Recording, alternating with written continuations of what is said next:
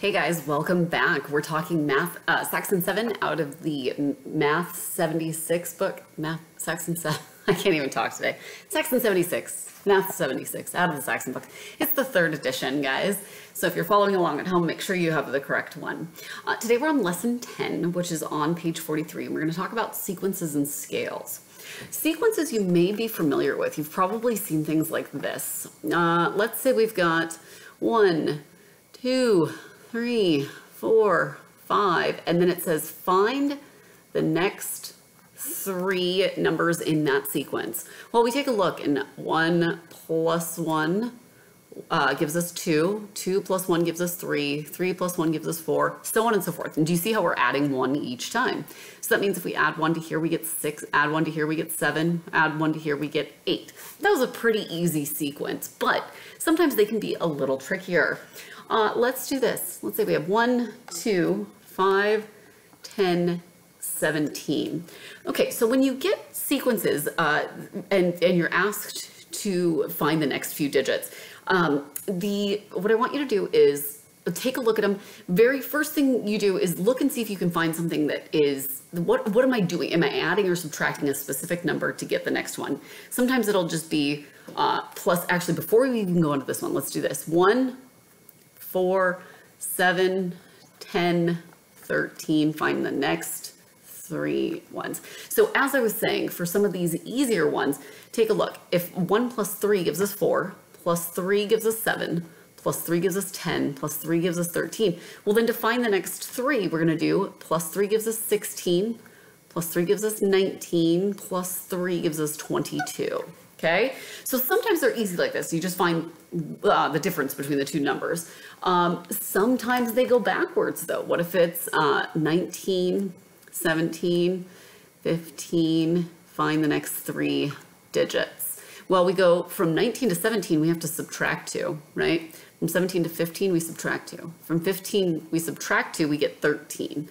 We subtract 2, we get 11. Subtract 2, we get 9. And so you're seeing that sequence or that pattern right there. But sometimes they get a little trickier, and that's the one that I had written down that I just erased, that I think that they get a little bit trickier. Sometimes it's not as easy as just figuring out how many you're adding or subtracting, right? Right here, if we add 1, we add 3, looks like here we have to add 5, plus 7. Sometimes the sequence is hiding, or the series is hiding. The pattern here is hiding within those numbers that are that we're using. Okay, so 1, 3, 5, 7. I bet the next one's going to be plus 9. Do you see that? That's the pattern that we're going with.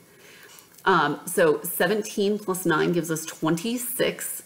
Okay, so plus 9, but then we're going to do plus 11, right? So we look at that and we get 37 plus 13 will give us 50, okay? So sometimes you have the actual pattern to the sequence is in these numbers, not the numbers that are shown. So be sure to find those differences.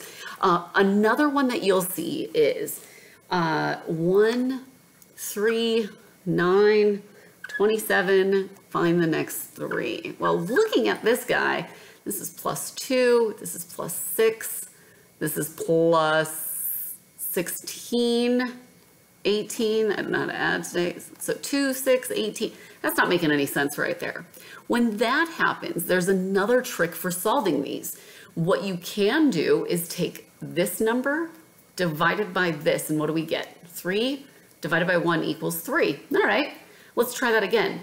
And did you notice I started with the second number, the one that the greater number? This divided by that, well, that's 9 divided by 3, which equals 3. Okay, all right. I bet if we do 27 divided by 9, we will get 3. Oh, okay, so we're dividing by 3. So what we're actually doing is multiplying by 3 because we're going up, right? So we're going to times this, so times that by 3.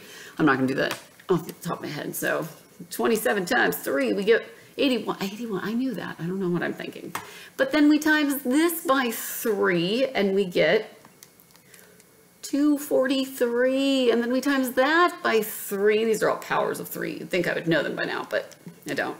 Is 720 9. So there's another trick. If you can't identify what the sequence or the pattern is here, try that little trick that I did where I took this one and divided by this, took this, divided by that, took this, divided by that, right? And that gave us a hint, well, they all have 3 in common, and sure enough, if I multiply by 3, okay? All right, so let's take a look at some of these other examples. And that was the first example, by the way. Let's look at some of these other ones. Think of a whole number, double that number. This is example 2. Think of a whole number. And remember, whole numbers are 0, 1, 2, 3, 4, and so on. Counting numbers are 1, 2, 3, 4. Whole numbers include all those counting numbers plus 0. So think of a whole number and double that number. Is the answer even or odd? Well, let's test this theory. Let's think of another number, 7. If I double 7, and remember doubling it just means times 2, right? That gives us 14. All right, so that's even. What about if I do 4? That's an even number to start with. Here we started with an odd number. I don't know why it doesn't focus. I'm sorry about that, guys. So here we start with an odd number. So let's try an even number here. 4 times 2, that's going to give me 8. Well, so far all of my answers are even. Let's try another one. 10 times 2, that gives me 20. Let's try 101 times 2, that's going to give me 202. Look at all of these are going to be even numbers. So your answer, if you double it, is always going to be even, always going to be even. And that makes sense because I'm multiplying by 2 and all even numbers can be divided by 2, right? So good. Okay, the next thing we're going to talk about are scales. And we kind of went through that with, oh, my golden retriever everywhere. We kind of talked about that on the rulers when we were talking about linear measure. And finding the scale of something can be a little difficult. So what I'm going to do, I will need to show you how this guy works right here. In fact, I'm going to pause this. I'm going to get my other book that doesn't have... All right, so what I was saying was I'm going to get the book that doesn't have all the answers. That was the teacher edition. Okay, so we're going to take a look at this guy. We're looking at this scales. I'm on page 45 here, page 45. I'm going to try and get this a little bit. Let me see if I can do this. Let's test my technological abilities here, kids. Oh, that is not correct. Whoop. That is better. All right, so right here, we've got this scale. You see this? All right, so this guy is showing that on one side we have the Fahrenheit and one side we have the Celsius, okay? What it's asking though is the scale of these things. What do these dashes mean? What do these dashes mean? Well, on the Celsius side, you see that it's broken up from 0 to 100. And it looks like we have from 0, we got 1, 2, 3, 4, 5, 6, 7, 8, 9, 10. That means from 0 to 100 in chunks of 10, each one is going to be worth 10. And sure enough, 37 is going to be really close to 40. So we go 0, 10, 20, 30, 40 is going to be here, so 37 is going to be like right underneath there, okay? Now, it's a little difficult on this side of things to figure out what that scale is going to be, but on this side, that gives you kind of an understanding of it. Let's look at example number 3 here. Example number 3. Let's see if I can get this a little bit lower without totally blinding everybody.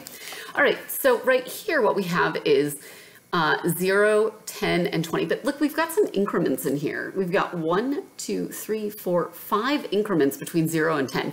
Now, there's not 5 numbers between 0 and 10, but we can break it into groups of, into 5 different groups is what I'm trying to say. If we do 2, 4, 6, 8, 10. 2, 4, 6, 8, 10. So oftentimes what you'll see on these scales is that they're going to be, if it's between 0 and 10 like this, it's probably going to be worth 2. You'll never see it worth 3 because that doesn't work out evenly. But you will see 4 because you'll have a dash, and that's 1/4, and then another dash. So each chunk will be worth 4. Or you'll see it, each chunk is worth 1. But in this case, each chunk is worth 2. So at 0 degrees, this is 2, 4. So the correct answer here would be 4 degrees Fahrenheit. 4 degrees Fahrenheit. While we're on that subject, I'm actually just going to jump right ahead to D, and I want you to take a look at this guy, and then I'll move my book and we'll go back into the others. Okay, taking a look at this guy. Go ahead and pause the video now and see if you can figure out what that scale is. All right, when you come back, what we'll talk about is, okay, we have 10 to 20, 20 to 30. We have 1, 2, 3, 4, 5. So we got 1, 2, 3, 4, 5 little chunks in there, right? And there's normally 10 between 20 and 30, 21, 22, 23, right?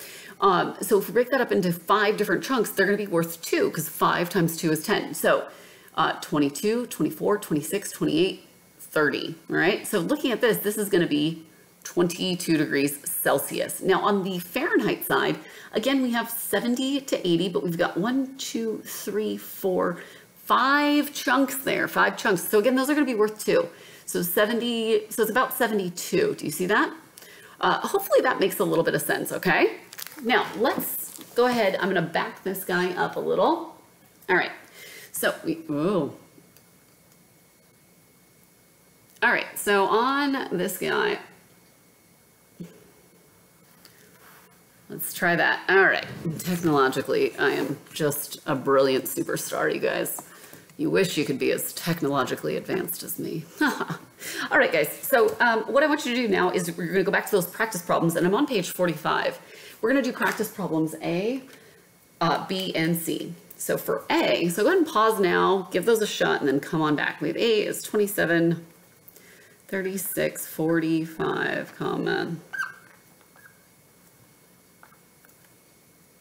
Okay, so guys, for the other thing for learning about sequences is going to be you're going to want to know your multiplication chart, know your multiplication table, okay? Know your multiplication tables, because immediately if you know your multiplication tables, you can look at this and you identify, hey, those are all multiples of 9. This is times 2, 9 times 2. This is 9 times 3, 9 times 4, 9 times 5, 9 times 6, 9 times 7, 9 times 8. So if we know those, 9 times 6 is 54, 9 times 7 is 63, 9 times 8 is 72. 9 times 8 is 72. Good. Okay, so then what we've got is take a peek at the next one, which is going to be, there it is. Okay, so that was A. For B, we've got 1, 2, 4, 8, 1, 2, and 3, dot, dot, dot. I forgot my little dot, dot, dot up there. 1, 2, 4, and 8. Well, like I said before, this is going to be +1, +2, +4. Well, that doesn't really make sense, so let's get rid of that. That's not giving us a good pattern. So another tip is to take this divided by that, and we get 2 divided by 1 equals 2. This divided by this. Oh, I'm starting to see something emerge here. 8 divided by 4, 2. All right. So 1 times 2 is 2. 2 times 2 is 4. 4 times 2 is 8. Times 2 is 16, right? Times 2 is 32. Times 2 is 64. So those are your answers there. Those are your answers there. Good. All right, for C, think of a whole number and double that number, and then add 1 to it. So think of a number and double it, and then add 1 to it. Well, we talked about this before. If you double a number, it's always going to be even. If it's always even and you add just 1 number, it's going to be odd. So for C, it's always going to be odd. All right, and then we did D and E, so you are good to go. Guys, if you have any questions at all, let me know. Otherwise, I'll see you for our next lesson. Thanks, guys.